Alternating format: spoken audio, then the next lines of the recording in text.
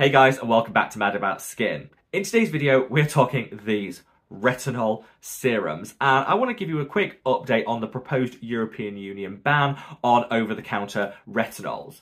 Now, this was teased around 6 months ago, but there wasn't a lot of information out there at the time. Well, we now know a whole lot more. So this information is going to cover exactly what concentrations and products are impacted, the timeframes for these changes taking place, and most importantly, the rationale for them. I know that not everyone's going to be watching this video from inside the European Union. For example, I'm here in the UK, so these changes won't actually impact me. But I think when one jurisdiction, territory, or area starts to make a change to something, our minds automatically think, there must be a reason for that. Is it still safe to use retinol? And we're going to talk about it all in today's video. So hopefully you guys, wherever you happen to live, can make the right decisions when it comes to your own skincare needs. Sit back, relax, let's talk the proposed retinol ban. Now, before we get into this video, I would of course love to know your thoughts and feelings when it comes to these changes. So sound off in the comments section below. How is this going to impact you? Are you still going to stick to your retinol, or are you going to switch to some of the alternatives?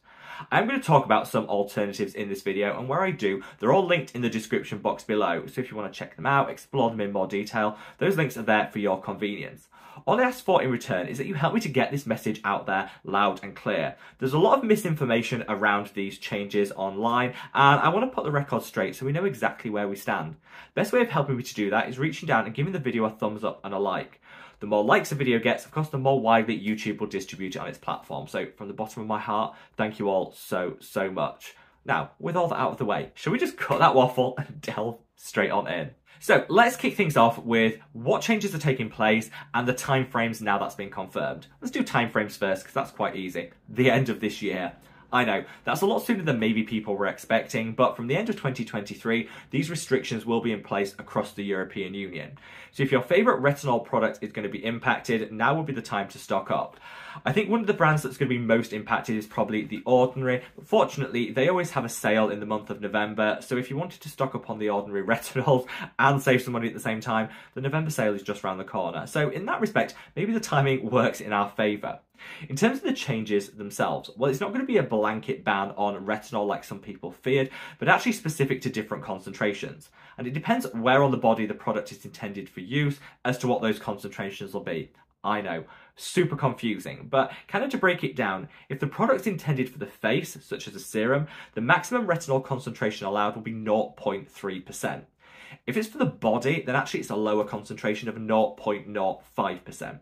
Let's just be honest, 0.05% retinol in the body is going to do next to nothing. So I think from that deadline, it's probably worth avoiding retinol body products that are manufactured within the European Union. You're just not going to see the benefits, which I think is a real shame. 0.3%, which is the strength available for the face, actually still could work. For me, I think that would be a step back from the products that I'm using now. And if you're an established retinoid user, you're probably not going to want to stick to a 0.3%. You'll probably want something stronger. But for beginners and people with super sensitive skin, a 0.3% retinol could actually work really well. Personally, I would reach for something a 1% or higher in terms of pure retinol. But, you know, you need to match the products to your individual skin's needs. What I think will be really interesting is a lot of brands don't disclose their percentages, and usually they do that because the percentages are ridiculously low. So I think it'd be really interesting to see, you know, brands like Olay, they're probably not going to be reformulating, they're probably still going to be within the legal limits of, in terms of strength of retinols, even after this change. And I think that'll confirm to us what we've known all along, that they use very low concentrations, which is why maybe people don't see the results they're expecting. Match your strength to your individual skin's needs, but know that within the European Union from at the end of 2023, this will be capped out at 0.3%. Now, a lot of people are going to be saying, okay, is it just retinol? No, actually surprisingly, and we didn't expect this, but also included in this ban are retinol esters, things such as retinol palmitate. Now, this is surprising because these are the most gentle forms, so I thought they'd slip under the radar and the European Union wouldn't necessarily be concerned with them. But this restriction actually applies to retinol and retinol esters. It doesn't apply to prescription strength products such as retinoid, and it doesn't apply to retinal. This is personally my favourite form of retinoid, so I won't be impacted by any of these changes anyway. But retinal is actually more potent and less sensitising on the skin, and I think that's recognised by these changes, which is why it's allowed in whatever concentration that it currently is. These restrictions don't apply. So there's a lot of fear around why are the European Union making these changes? Should we be alarmed? Should we be abandoning our retinols? And actually they've released their rationale for these changes, which all comes down to the risk of an accumulation of retinol within the body. So they say that using retinol serums topically applied to skin is perfectly safe, and there is no questions about that in any of the data that they've released. What they do say though is that they need to make sure that regulations are serving the most hypersensitive, people that might be less tolerant to retinoids and also might have increases in, say, sun sensitivity. This will impact around 5% of the population, but these restrictions are really geared towards that 5% in order to protect them. So most of us will have zero issue with higher potency retinoids in terms of accumulation or in terms of the impact on their skin. But because a small subsection does, they want to pitch the legislation at those to protect that. This does kind of make sense, but also it does mean that those of us that have no issue with retinoids in terms of sun sensitivity or in terms of irritation on the skin, of course, are going to be restricted if we live within the European Union. So I would say, if you're getting great results and very few side effects from your higher potency retinoids, continue to use them. If you have any concerns whatsoever, switch to a retinal, which is excluded from these restrictions, and they document some of the reasons why also. So yeah, let's not demonize retinol. I don't think anything has really changed in terms of the scientific community's perception of the ingredient. It's just about making sure that those that might be hypersensitive to an ingredient are of course covered in the legislation. Now of course there is the other school of thought that people say, why should we all be penalised because a small section of people are sensitive to an ingredient? And I do get that. I think we should be able to, as consumers, choose the products that are right for our individual skin's needs. But I also think governments and, you know, pan-national governmental organisations like the European Union also do have a duty of care, and I think it's about balancing that. Am I surprised that they've gone with such a low concentration of retinol? Yes, I am. Am I surprised that they've targeted retinol esters? Absolutely. But I do also see the rationale behind that. So, of course, everyone's going to have to make up their own mind on this. I'm just glad that in terms of retinal, which is my preferred retinoid, there's zero impact. So if at this point in the video you're thinking, maybe it's time I do just switch away from retinol, maybe there are more convenient options in terms of accessing them from within the European Union, or maybe I just want to try something different. There are a couple of products and product categories that aren't impacted that I want to talk about in this section of the video. So first up, granactive retinoid. So I mentioned earlier about retinal, which isn't impacted, but neither is granactive retinoid. And the reason for that is much more gentle on the skin. Has to go through a conversion in the skin to get to where it needs to be. But actually, some of the early studies into granactive retinoid showing it can actually be much more effective than retinol anyway. So this could be a much less sensitizing and more effective option. Two of my favorites are these. So this is the ordinary granactive retinoid emulsion. Now I said a lot of the ordinary retinoids will be impacted. This one isn't because it's granactive, and I would fully recommend this. Beautiful, rich emulsion when it goes onto the skin. It sinks in so well and will give you really good effects. It's less sensitizing than traditional retinols, and I just think this is a great affordable option. Will continue to be available in the European Union as it is globally currently, and yeah, I think whether you're new to retinoids or you're an advanced retinol user, this could be a really great result.